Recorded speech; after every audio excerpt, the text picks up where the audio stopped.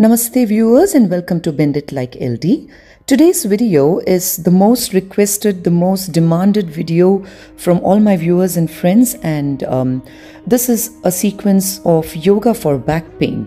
And I really apologize for the inordinate delay because of my erratic schedule, and this was supposed to have been shot a long time back, but for various reasons I couldn't do that. So here it is, yoga for back pain, a sequence that can help release stiffness and a mild to moderate pain from the back, and a yoga sequence that can also effectively strengthen the back passively if practiced every day for several months together.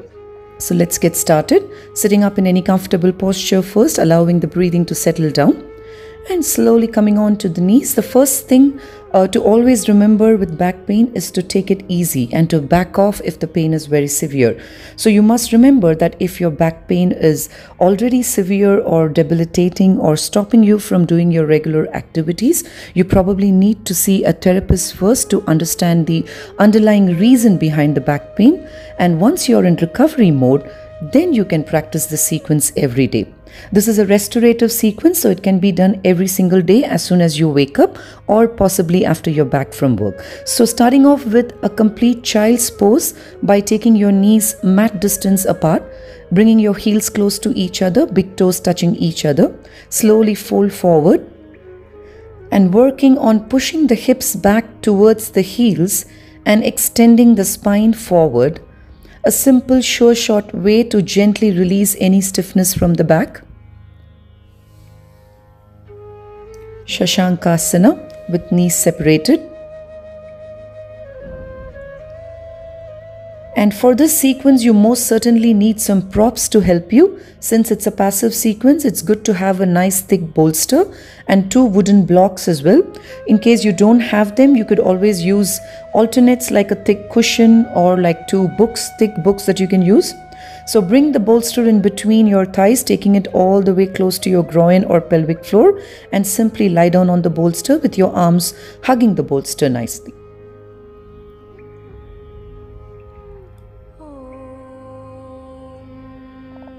Therapeutic practices always require a lot of gentleness in the practice, and one must always think of restoration and healing rather than intensity during these sequences. Moving on to a subtle cat and cow pose, bringing your knees hip distance apart, tucking your toes firmly into the mat, palms under your shoulders. A gentle cat and cow stretch is always a great way to release the stiffness from the back, extending the spine upwards and facilitating the upward and the downward movement of the spine, so that if there's any tightness in the back or around the lower back or hips, this can help to address that. So as you inhale, drop the back, lift the chest up, roll the shoulders back. And as you exhale, tuck your chin to your chest, pull your navel in and round your back, trying to lift the spine up as much as you can. Keeping the thighs and the feet engaged throughout the practice. Elbows are straight and pointing towards your feet, tucked in towards your feet. About 5 or 6 slow rounds of cat and cow pose.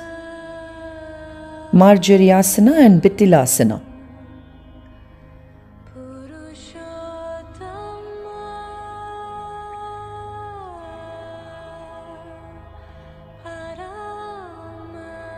These are also simply great practices to do even if you feel just about a little bit of stiffness in the body after your work or after a heavy gym workout. So these are some of the stretches that you can do after a sport as well. And from there, moving on to a gentle twist, Bharadwajasana. So coming on to your heels, sitting in Vajrasana if you're comfortable, or if your knees are giving you trouble and if you find it difficult to sit on your heels, you can always take a position of Sukhasana or the easy sitting posture. So if you're sitting in Vajrasana, taking your right palm behind your hip, left palm outside your right knee. Now, since it's a restorative practice and it's aimed at people who are already having a back issue, it'll be very beneficial to use a block to lift the spine up a little more so that you don't compress the lower back, and place your palms on a block behind you. I'm going to show you the other way around so that you can actually see how beautifully it can help to elevate the hips and to raise the spine. So keep a block behind your hip, placing your left palm on the block. Take your right palm outside the left knee. Lift the chest up and twist and look over your left shoulder. a nice gentle twist.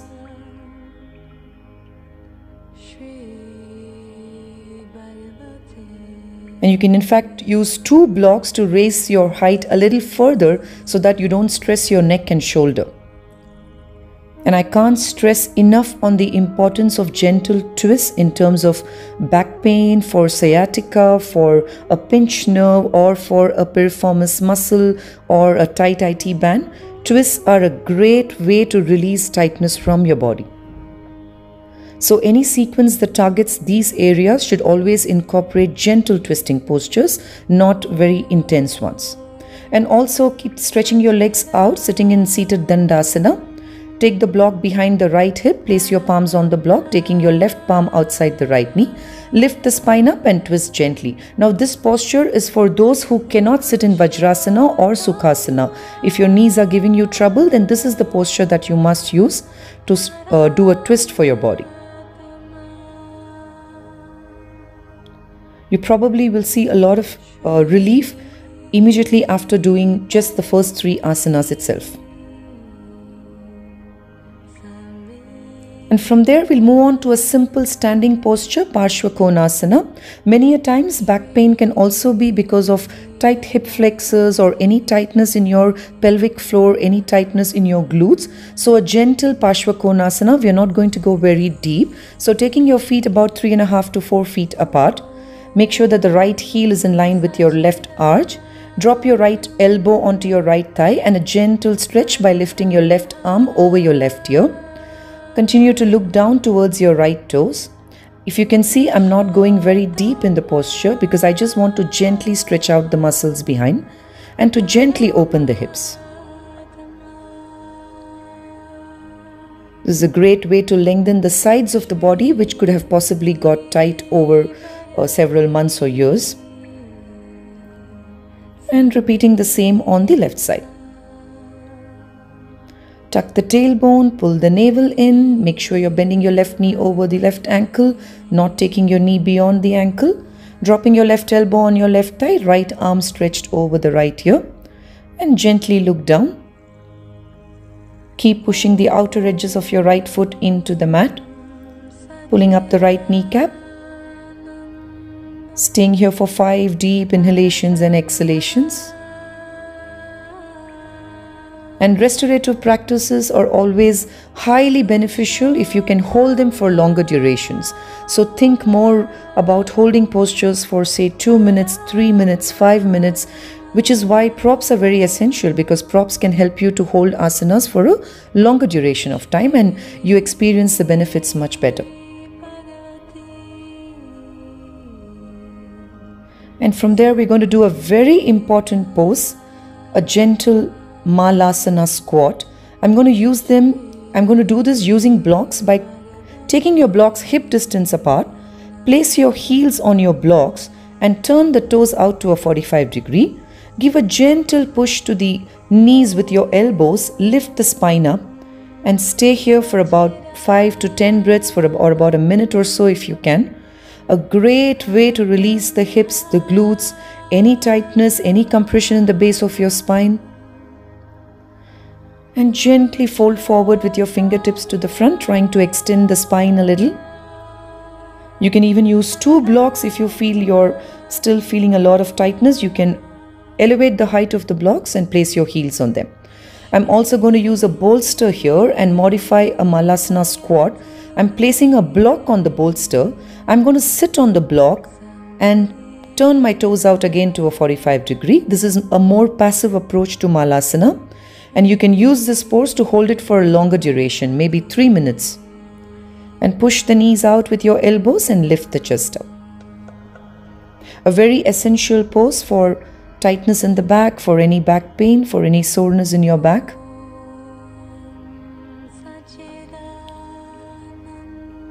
I'm staying in every pose for about 5 or 10 breaths maximum because we don't have the luxury of time to shoot very long videos, because then the uploading also takes a lot of time. And from there, moving on to easy Bhujangasana or Salamba Bhujangasana as we call it. And I'm going to use a bolster here. The bolster helps in lifting the chest up and releasing stress on the chest, because here we are working on passive passive back bend. So take your feet hip distance apart, press the tops of your feet into the mat, drop your elbows down so that your elbows are directly under your shoulders, palms are shoulder distance apart. Keeping your eyes closed, try to stay here for about 2 or 3 minutes or as long as you can. Since this is a passive pose, you will be able to hold for a longer time. Bhujangasana, I'm sure everybody by now knows it's one of the best asanas for back strength. So this we are using more as a strengthening, but strengthening it more passively. If there is already back pain, we don't want to do anything to aggravate the situation.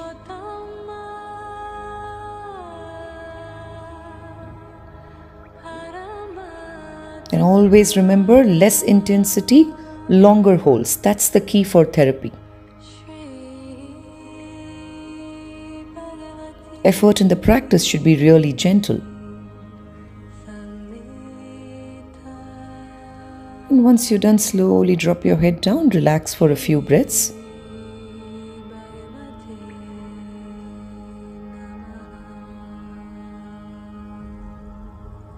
And from there, once again, sit back in child's pose. Pull the bolster all the way towards you.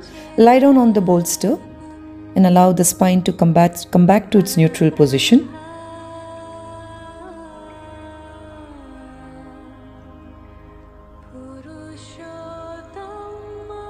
And we'll also do a little deeper twist, Parivrita Janu Shirsasana. But I'm going to be using blocks here so that there is not too much tightness or there is not too much effort in the practice. As I said, if you're already having a mild to moderate back pain, you don't want to intensify the posture. So place 2 blocks under your left knee and take your left elbow down and hold the left foot from the inside. Now press the right knee down, lifting your right arm up, gently twist towards your left side, right arm over the right ear. Again, doing this passively. So don't try to go deeper, don't try to reach for the foot, don't try to reach all the way down. We want to hold this for a longer time.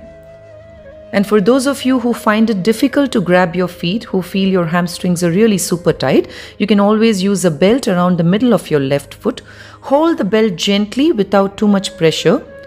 Lift your right arm up and fold towards your left side.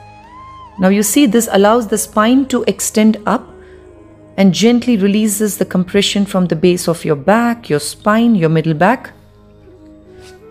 And it's a great way to release tightness from the back and helps a lot with your back pain. And from there, also doing a gentle revolve twist by placing your left palm on your right knee, twist and look over your right shoulder just to counteract the twist.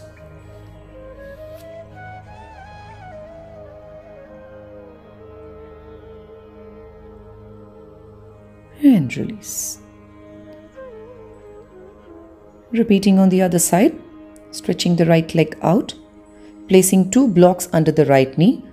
You can always place 1 block under the knee, 2 blocks under the knee. I'm just showing you different options, so you need to figure out where your body is, at what stage your body is, what is the level of pain that you have, and accordingly take it as per your body's needs. It's very important for you to understand at what level you are and accordingly take the practice to that level. But the sequence is primarily designed for someone who's been having a niggling back issue, a niggling sort of discomfort at the base of your spine, and this can help to address those. But seeing a doctor is equally important, visiting a physiotherapist is equally important, so don't forget that.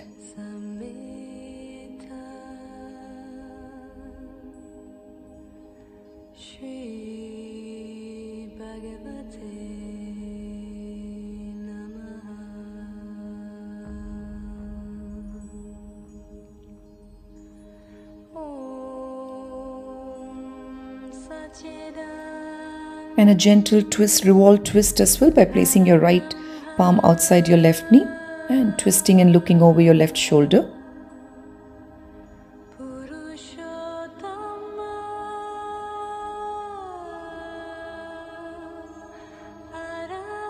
And release.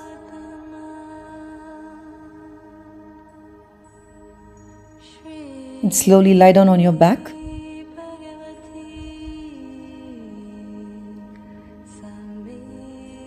Hugging the right knee to your chest, stretch the left leg out. Staying there for a few breaths.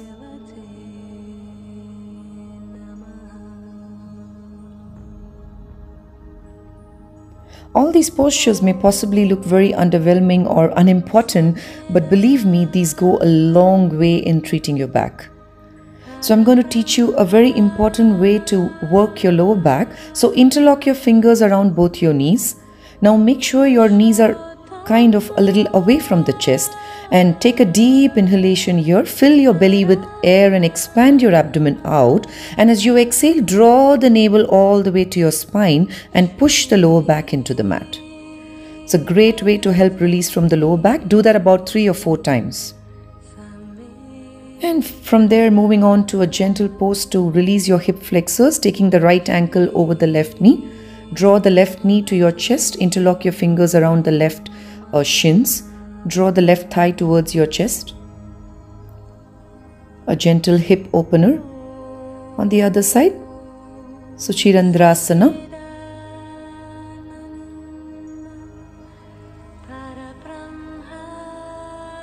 A gentle pressure to bring the thighs close to your chest helps to release any tightness in the back of your thighs.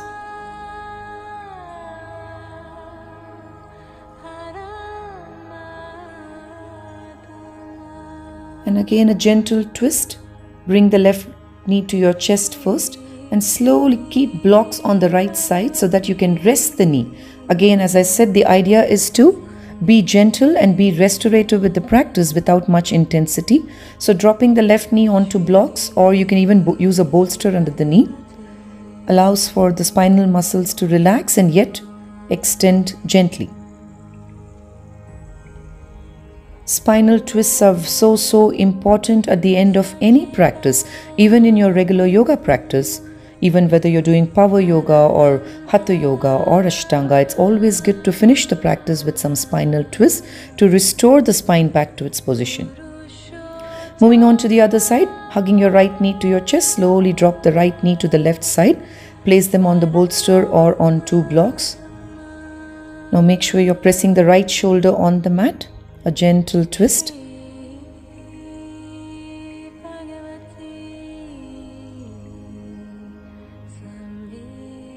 All the way on the outer hip from the obliques.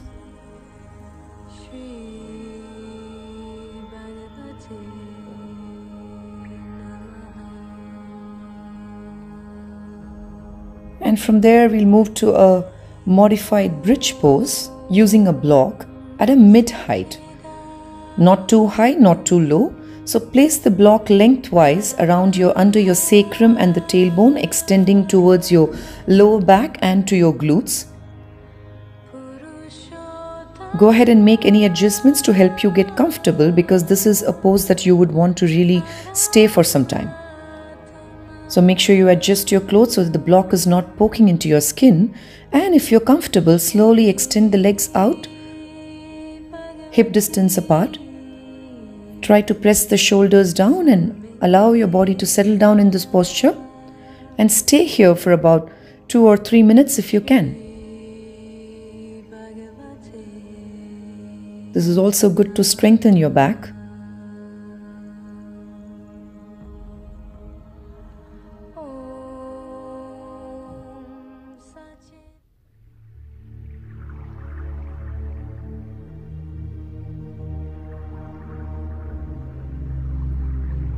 And slowly release the block.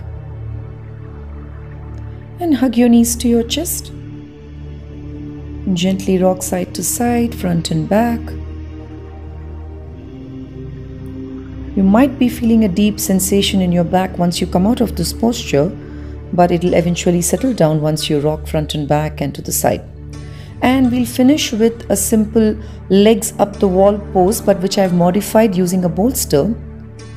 So keep the bolster under your lower back and hips, under your glutes, and simply lift your legs up.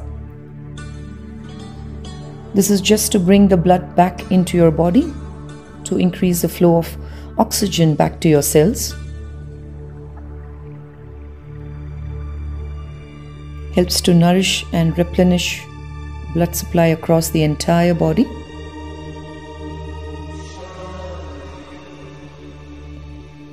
This is a great restorative pose.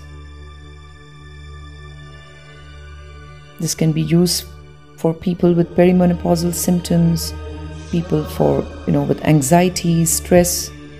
It instantly brings down the stress levels in the body.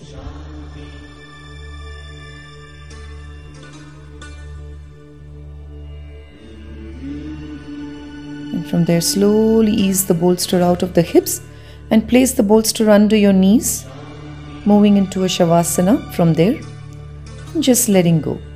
And this should feel heavenly for you at this time.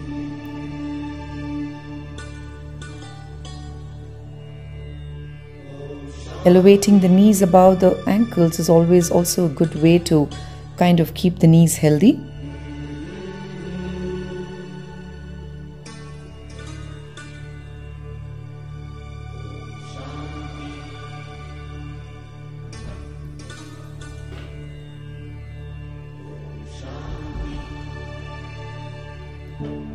And from there, moving on to our last restorative pose. Go ahead, scoop to the front of the mat, sit in Sukhasana first. Now walk the bolster all the way close to your butt, to your lower back. Press the bolster against your lower back and slowly drop your back and head onto the bolster. And slowly relax the legs. You can walk your heels a little away from the pelvic floor so that your knees are gently dropping towards the floor. Palms spread out and let go completely onto the bolster. This is a very important step. And if possible, try to stay in this pose for about 5 minutes if you can. You should feel fantastic after this.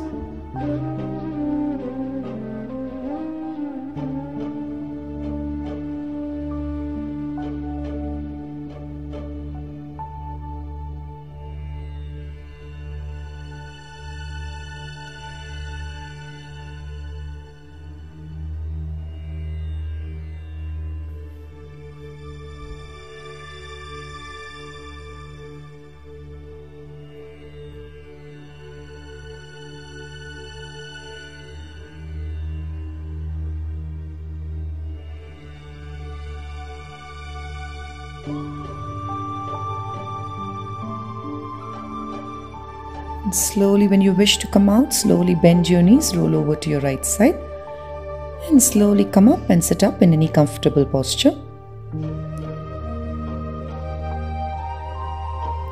Sitting up for a few breaths.